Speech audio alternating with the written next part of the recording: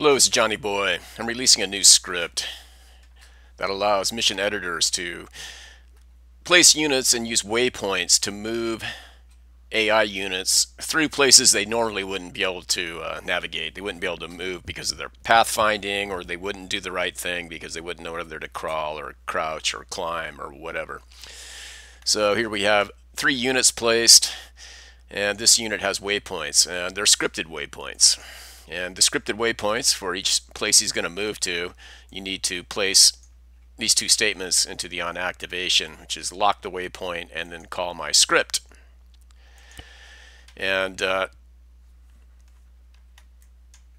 movement waypoints will respect the speed. So this is the normal walking, or the kind of the fast walking speed, and the behavior will be respected as well. So they should have their weapon lowered if they're going if they're not in combat, or raised if they're in combat.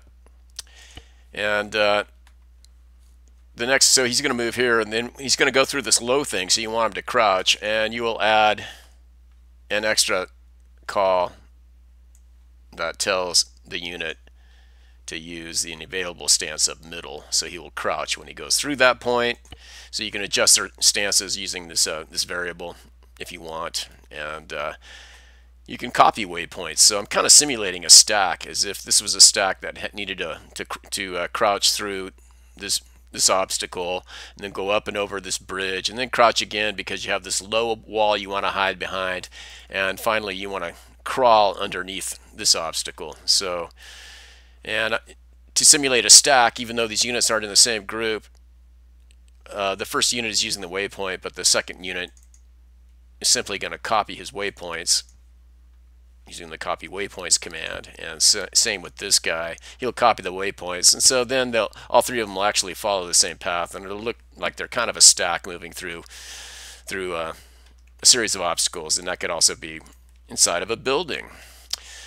Units traversing buildings look really dumb, which is super annoying. So here we have a unit that's going to enter this building. He's going to open the door, he's going to go up the stairs, and normal vanilla AI forces the unit to walk slowly with his gun up, even if he's not in danger, and that's immersion breaking. It looks really dumb. But using my scripted waypoints, if you script the waypoints to come through this building, you can have him move quickly. And if he's in safe mode or careless mode, he does not detect enemy, he'll have his weapon lowered and he'll look great. So if you were having a mission where the player was hiding in the woods and he was observing this building with binoculars, you would see this guy walking normally through the building and come out on this balcony and stand there for a bit, because I added a second parameter here saying pause for 20 seconds. He'll stand here and look out here for a while, and then he'll walk back through the building and out, and then there's a cycle waypoint. He will continue. So you can move through buildings anywhere in the building, not just on the scripted paths that the building developers provided. Anywhere in the building you can move using the scripted waypoint technique, using my scripts. And also rooftops or large rocks, or any object that is normally not navigable by AI, it becomes navigable if you use my waypoints. So this rooftop, the AI wouldn't be able to run on. The best you could do normally as a mission editor is place a sniper on a roof and disable his path, so he would stay in one place statically and shoot. But using my script, he can now walk the perimeter of this building and pause at certain points and look out, and then resume his patrol. Once he detects enemies, he'll start shooting, and he'll pause longer to shoot if he knows about you, and then he'll still continue his path, but now he'll be running quickly and acting more combat-like, making it a more dynamic situation when a sentry on top of a building spots you. Let's see it in action.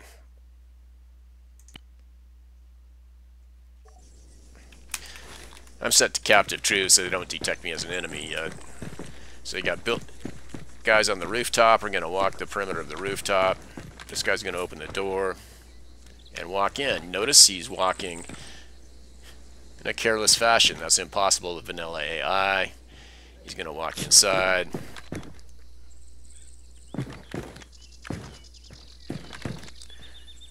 He's going to walk into the hallway, come back, open the door, go out on the balcony.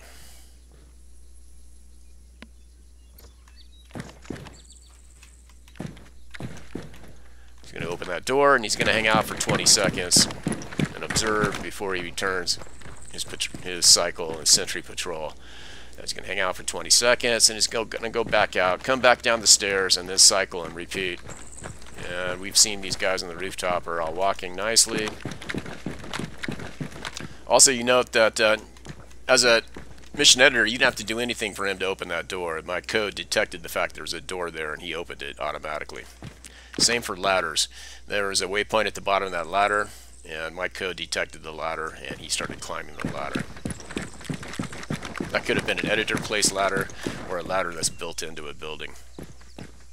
He's going to return to the ladder, and it'll detect that he's at the top of a ladder, and he will climb down the ladder. There he goes. Now here's the pseudo stack of guys going through the same series of waypoints, and he crouches by the low wall. They're following the same path, and he'll hopefully go prone and crawl underneath that obstacle. There we go. So for cinematics, you could guys have crawling underneath wire, and they're being shot at while they're doing it.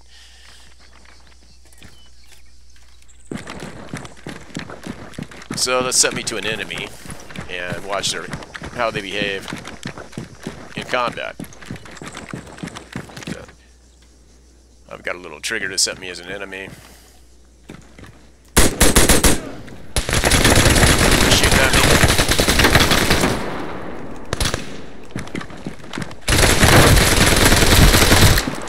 Alright. Now he's going to go inside. And he'll show up here. He's going to follow that path. Under fire! Enemy! And he's going faster now.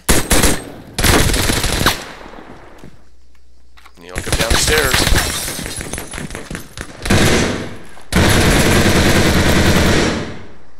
He'll hang out to fight a little while, then he'll resume his path and go back upstairs, and he'll come out on the balcony again. There he goes. And these rooftop guys now on him. And having guys move around on rooftops and shoot really adds, you know, a 3-dimension. Third dimension to all this. There's that guy. And he came out on the balcony. And he didn't have time to shoot me, so he's going to go back in. And he's still following his waypoints.